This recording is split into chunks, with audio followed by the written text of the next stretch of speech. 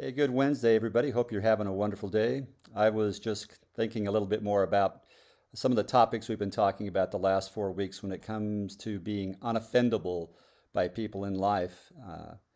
And last Sunday, we talked quite a bit about forgiveness, and forgiveness is such an important concept for so many of us.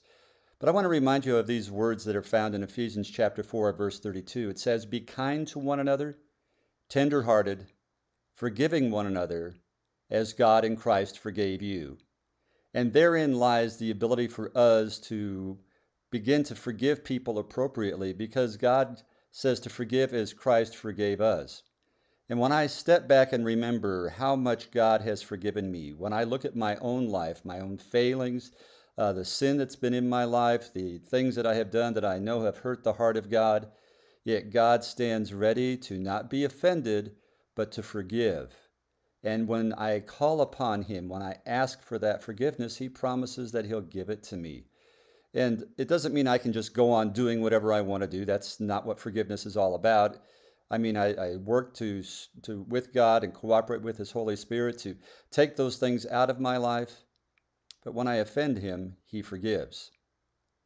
And we are to be like that. When we're offended, we're to forgive. And I want to remind you once again that forgiveness is not so much for the person who has offended us, but for ourselves.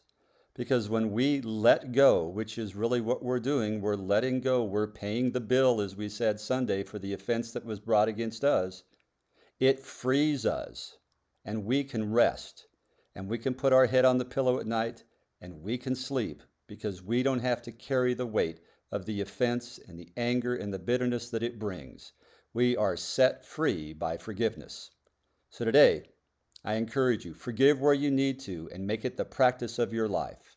God bless you. Have a great day. Talk to you tomorrow.